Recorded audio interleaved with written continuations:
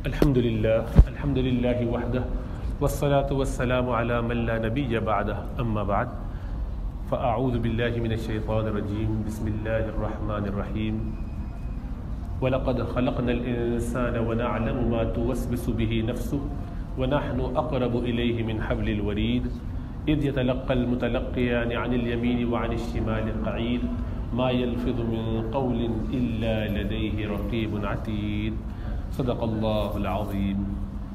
If the brothers could move forward so as to keep some space for the brothers who are coming a bit later, inshallah ta'ala. So this particular ayat of Surah Qaf in 26, Allah subhanahu wa ta'ala is describing how Allah subhanahu wa ta'ala is very close to us with His knowledge. He could see every action that we do, even in the darkest of the rooms, even in the layers under the earth. And on top of that, Allah subhanahu wa ta'ala has appointed angels to record our action, one on the right side, one on the left side. And Allah says, not even a word uttered by the men, except that there is a watcher very much ready to take it and record it. ما يلفظ من قول إلا لديه رقيب عتيد. Whatever we utter, it just comes out straight onto the record book.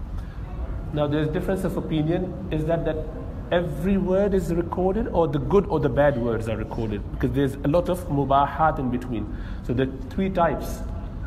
Either you have said something okay, perfect, good, nice, or you've said something completely wrong, haram, disliked.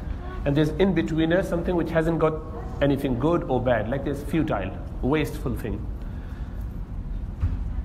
So there's difference of opinion. Some scholars says only the good deed and the bad deed, good saying and the bad sayings are recorded, not the futile, not the permissibles, okay ones.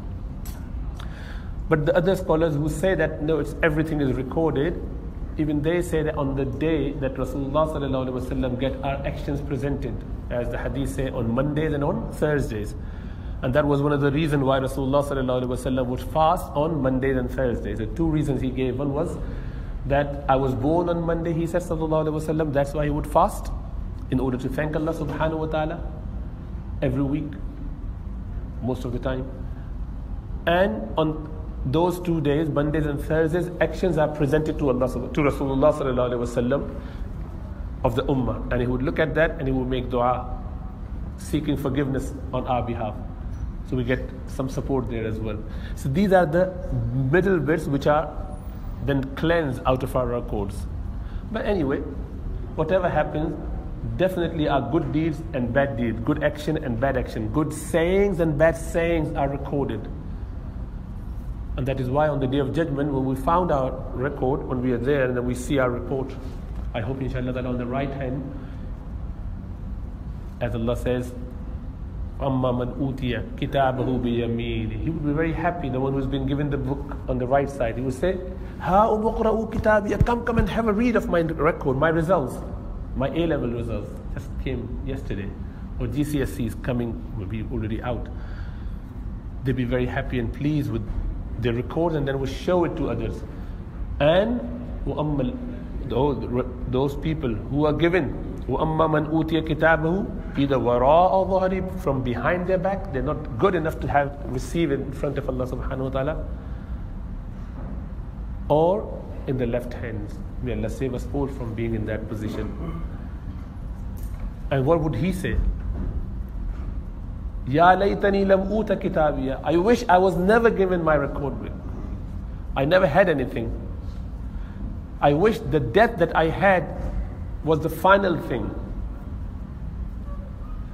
But that would be qadiya. That would have done the qada of me, killed me, and forever I wasn't resurrected again. My wealth didn't help me. My status didn't help me. My skills, my beauty, nothing. My mal, my wealth, nothing helped me at all. Obviously, we then dragged into hellfire. May Allah save us all from that situation. So besides our physical action, our speech is very important as well. That is why one of the hadith of Rasulullah sallallahu alaihi wasallam is Sahih Bukhari. Imam Bukhari rahmatullah alayhi brought this hadith from the authority of Sahal ibn Sa'ad al-Ansari radiyallahu ta'ala, saying that man yadman li ma bayna lahyayhi wa ma bayna rijlayhi admanu li bil jannah. Whoever guarantees for whatever is between the two jaws and whatever is between the two thighs, means the private part, whoever take control of that and not use these two, this tongue and the private part, in haram way, I take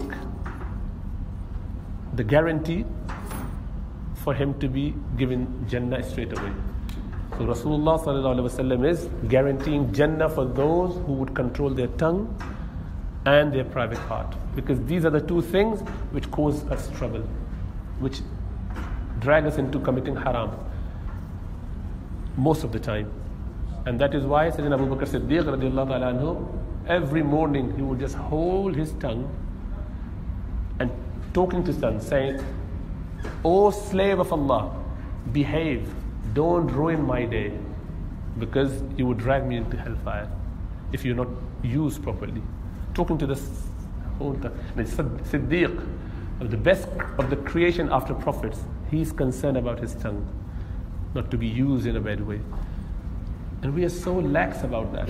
In fact, we're so not considered or concerned about our tongue that swearing is not a big deal at all. Even in the families, gone are the days when anyone would use any swear word, even the simplest one in the household. Everyone look, how could that be? It's common now. Even children using the same foul language among themselves and in front of their parents. And why? Because the media does that. We watch dramas and films together, and it's been just foul mouth being used here and there, and it becomes a norm now among the siblings. Even if they don't say it directly to you, they're talking and they're using those swear words. You have no choice but to ignore it, move on. How many times would you tell them? And that is a very sad situation to be in, where our tongues are used foully, and we are seeing ourselves going into this record book on the left side. This angel on the left side is recording it all, and we would regret. Now remember, on the day of judgment, even when we go to Jannah, and inshallah ta'ala we will all go to Jannah, and inshallah ta'ala the first time, without having to go through hellfire. Even then we would regret one thing. Even the believers would regret one thing, which is the futility, the things that they've wasted, the time that they wasted. They would say, I wish I did not waste even a second of my life, then I would have been even closer to Allah subhanahu wa ta'ala. Because what we don't understand now, here we say, I'll be happy if I just get a small place in Jannah. And this is only here though. When we are in Jannah, and we will not be in Jannah through our actions, by the way. We have to do the actions in order to attract the mercy of Allah subhanahu wa ta'ala. But we know that no one would go to Jannah through their actions. We will go through the Jannah, we go to Jannah through the mercy of Allah subhanahu wa ta'ala. What we have to attract. Rasulullah sallallahu alaihi wasallam, when he mentioned this, one of the companions said, Ya Rasulullah, what about you? Your action? He said, not even me. Not even me. Illa an yataghammadani rahmat rabb. Except that my Lord's mercy has wrapped me. So through that I would go to Jannah. So we all enter from the mercy of Allah subhanahu wa ta'ala. So if it's just the mercy, well, it is the mercy of Allah subhanahu wa ta'ala, what do we need to do? Just make ourselves a recipient of that mercy. Make ourselves worthy of getting that mercy. Make us a source of mercy from Allah subhanahu wa ta'ala to receive it, to get it. Do good deed, pious acts to the best of our ability, and Allah subhanahu wa ta'ala would make it easy. It is not about my ability, I can't be. And this is one of the plots of shaitan. Shaitan would say, you know what? Those were Sahaba. This is Abu Bakr Siddiq holding his tongue. They're of that level. We don't need to worry about that. But it's not about what you could do or you couldn't do. Whatever was in your ability and you tried your best, that is what is expected of us. That is what is expected of us. That is why these angels, according to the vast majority of ulama, these angels sitting right and left, the match people, those who are subnormal, special need people from their mental capacity, they don't have them. They don't need it because they're straight to Jannah. Small kids, they have it, but they have it only for good deeds. Because the children, before puberty, they're not sinful.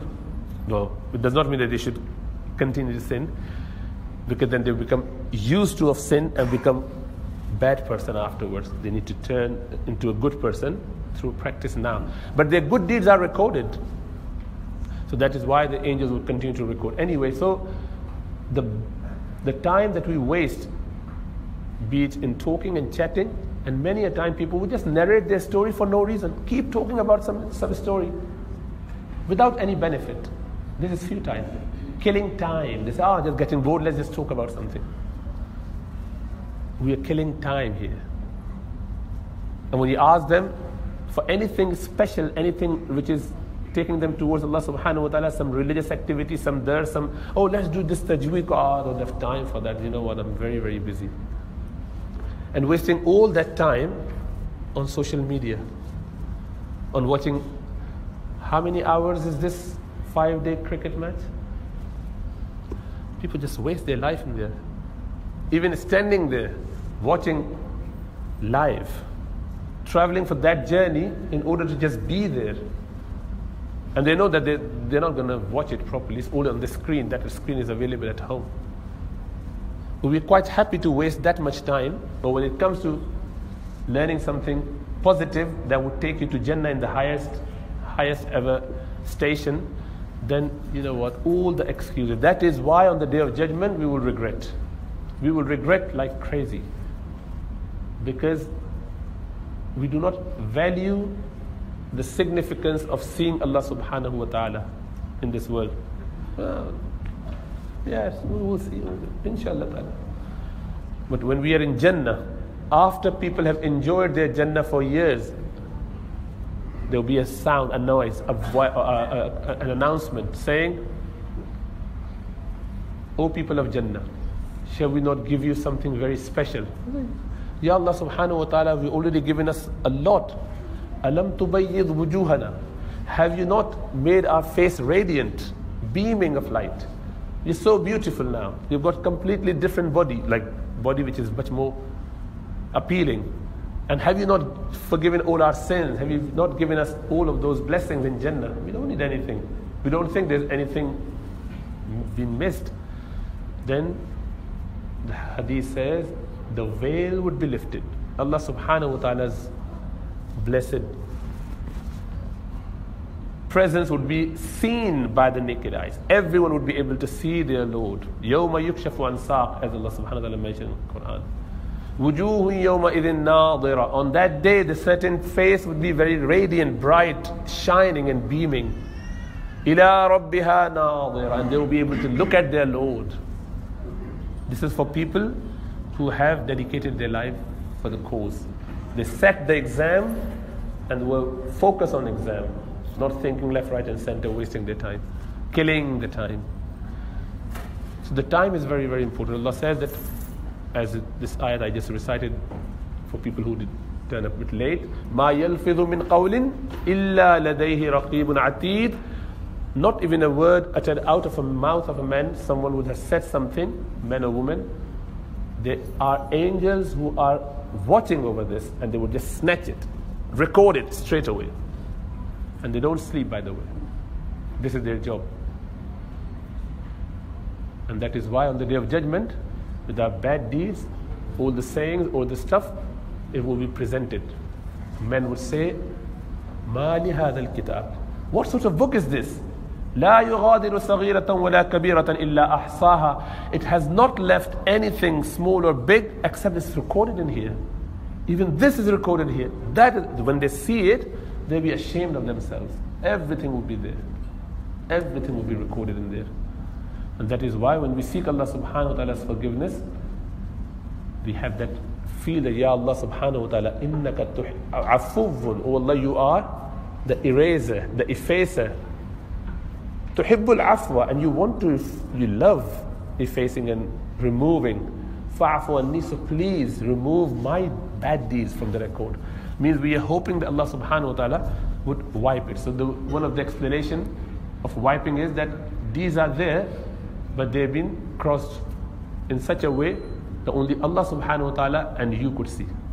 The individual, we can see our bad deed written there, but it's been crossed off. And we both know, means me and my Lord know what that bad is, and I'm scared. And Allah said, don't worry, no one else knows about this. Because you made dua to me and you're so beloved to me, I've erased it from your court. It's there, but only so that we know. Angels even don't know. So you be happy about that. So we will hope, inshallah ta'ala, Allah subhanahu wa ta'ala would help us with that much of mercy. So Allah subhanahu wa ta'ala has got a lot of mercy to offer, but we want only this much. We say, Allah, enough. I've just asked for dua of astaghfirullah. Done. My tawbah is done. Subhanallah. Sayyidina Umar radiallahu ta'ala anhu, he once raised his voice to Rasulullah sallallahu alaihi wasallam, just once in his lifetime. Not in anger, but was just like a little bit irritated. And that was the incident of, who knows, Hudaybiyah. When Rasulullah sallallahu alaihi wasallam agreed all the conditions that mushrikun put forth. So Sahal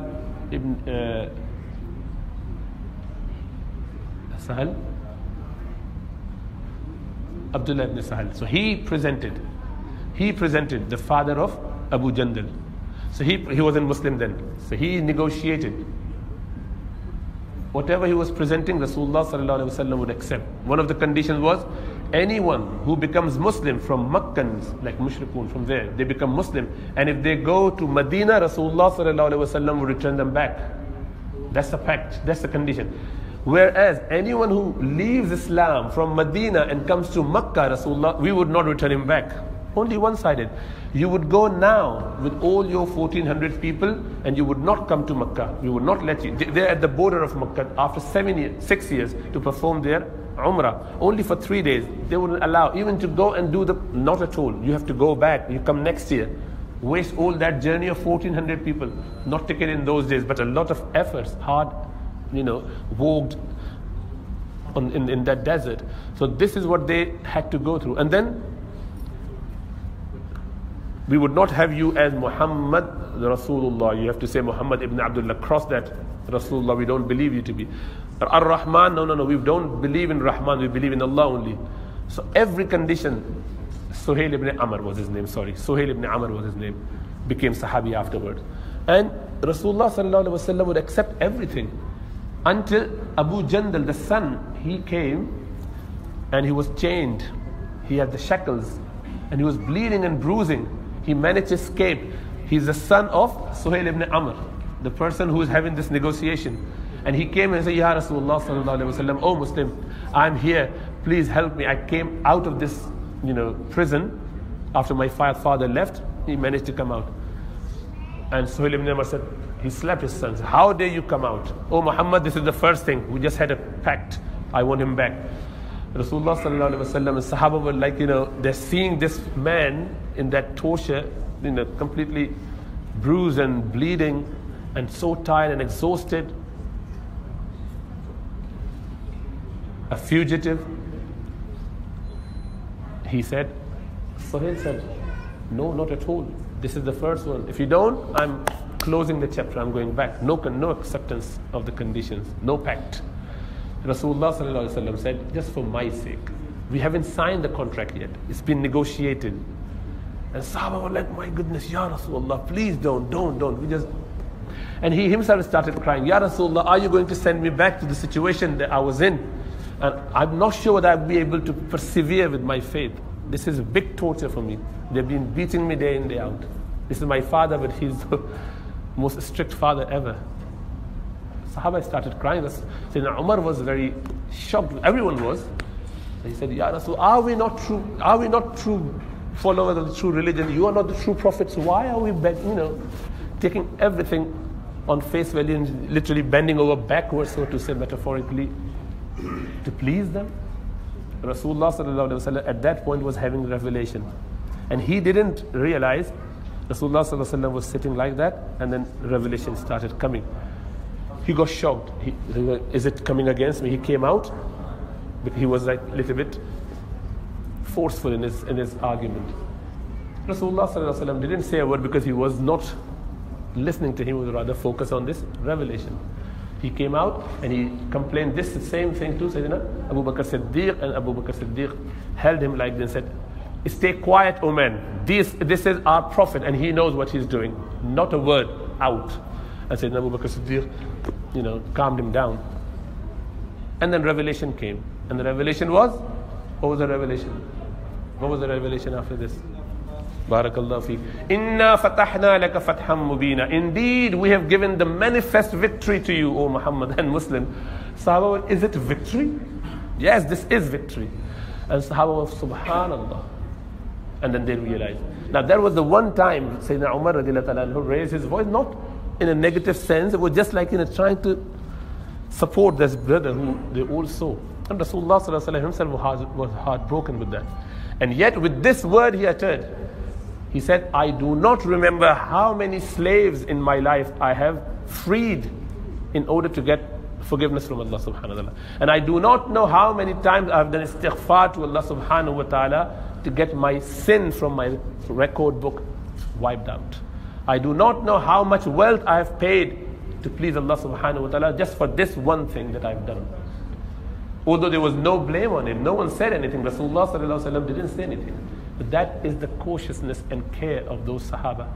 And this is why Rasulullah sallallahu alaihi wasallam said, Man samata naja. The one who stayed quiet has become successful. He is delivered. He is done. But we don't know any limits. We have no limit when we start talking. Even for the positive thing, we have to come up with something that will spoil the game. Even when I'm mentioning something nice and I've got this, YouTube or whatever channel people go on, I have to taint it with something haram. Either in the beginning or at the end. In the name of, it's all okay. You just make it attractive. Make it like this. If you don't do it, people don't enjoy it. There are many things that we do, and this is shaitanic plot. This is the deception of the devil. In order to make sure that because they know, we are not the group of Muslims who come to masjid that he could swerve away from the fact that you believe in Allah. We are not going to leave that. He knows. This group is not going to leave Islam, the practicing Muslims. So spoil their deen through their action. Make them feel good about themselves. Make them arrogant about themselves. Let them use their tongue in a negative way. And so they feel it's all okay, and Allah subhanahu wa ta'ala will just keep getting unhappy about us. So we have to take stock of what we say. A lot of that is haram. That needs to be sorted out without any discussion. There should be just full stop. If you are in habit of swearing, and I can guarantee you very, very soon, it will be in your family, in the household. Those friends who think that we swear among our friends just out of fun, we just use those foul language. It is only boys and men out in the, wherever they go. And if this is just a boy type thing, men type thing, no, it will come inside the house. The minute you are out of your control, anger, rage, upset, for whatever reason, you would use the same words in front of your children, your wife, even your parents. And they get into this habit of using this. The most Muslims, they cannot control their tongue inside the house. They become abusive straight away to their children or whoever is their subordinate. And likewise on the street you would find Muslims swearing. Someone who just crossed them in the car. We can't control that. Because we're not bothered about what we say. It's my tongue, I can do whatever. No, you would realize on the day of judgment. It's all been written down. So tongue is extremely important to take care of. Obviously there are many things to control. Tongue is really important. And Rasulullah sallallahu alaihi wasallam said, Al-Muslimu man salima al-Muslimuna min lisanihi wa yadihi.